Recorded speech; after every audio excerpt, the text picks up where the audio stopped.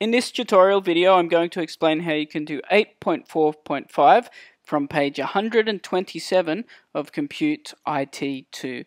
Now, this task requires you to create a program which asks a user their name and then asks them to select from a bunch of different periods, and finally it presents their star sign to them based upon whichever period they selected.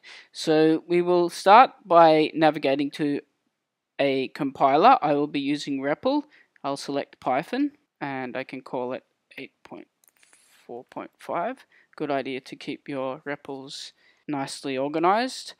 Then we are going to start by creating a list, and the list will be called star sign name. Okay, then we're going to use equals and use a square bracket, and we will put in all of the star signs, so Aries and so forth. For the purposes of the tutorial, I'm just going to copy and paste all the star signs which I've done already.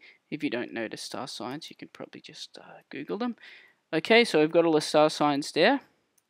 Then we're going to use name equals input, and we're going to ask the user what their name is and save that as the name variable.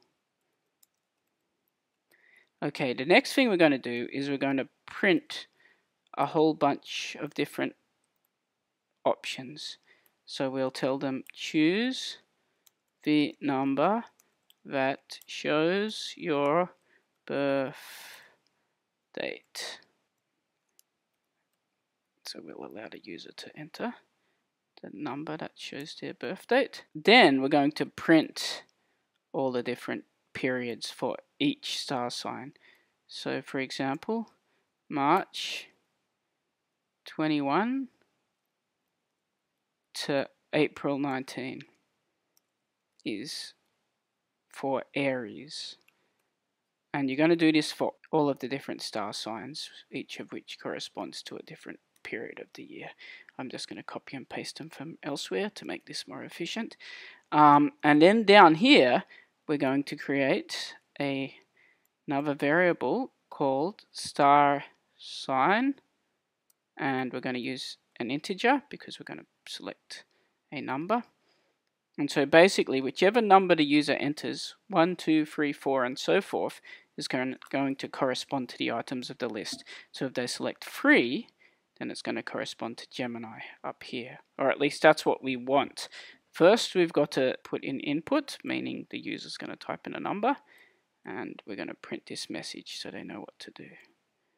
Choose the number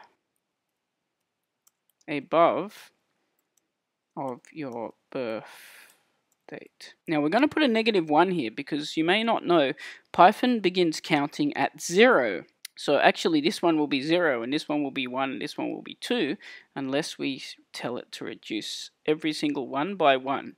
So when we go -1, instead of this one being 1, it becomes 2, and instead of this one being 0, it becomes 1. That's why we need to put -1 here.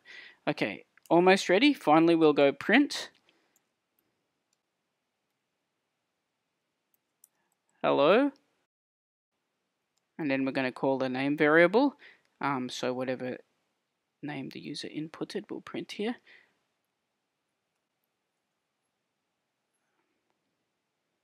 Welcome. And finally, we'll print to them their star sign. And to print their star sign, we're going to refer, we'll leave a space here so it looks grammatically correct. We're going to combine two things. We're going to combine this, and we're going to combine this list in order to print their star sign.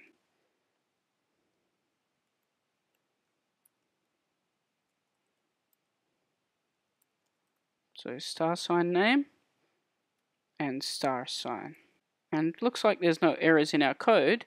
Let's give it a whirl and check how it goes. And then it's got all the dates.